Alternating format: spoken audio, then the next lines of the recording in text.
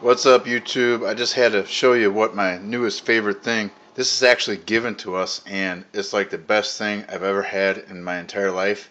It's a Kureg machine.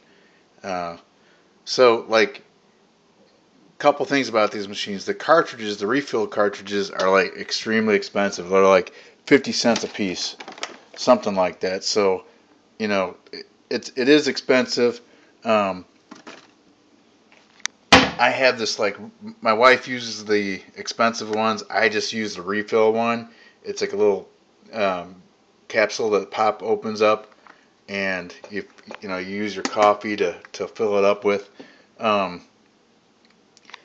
I love it, and you just pop it in here like you normally would with a normal K cup, and put your coffee right there, your cup, and it says ready to brew.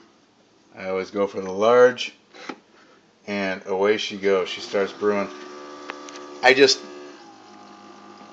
know how I live without this now, and I can tell you that if this broke tomorrow, I would buy a new one. I don't care if they're $150 or whatever they cost, coffee makers.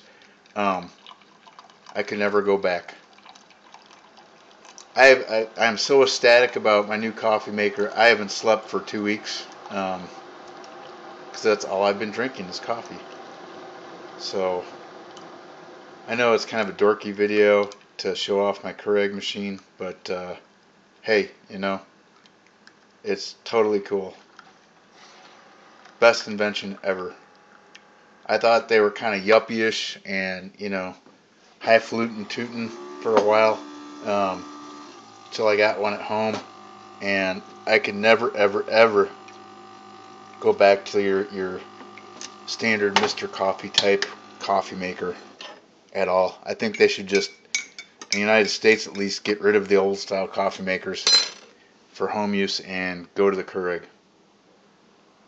That's all I got. Peace.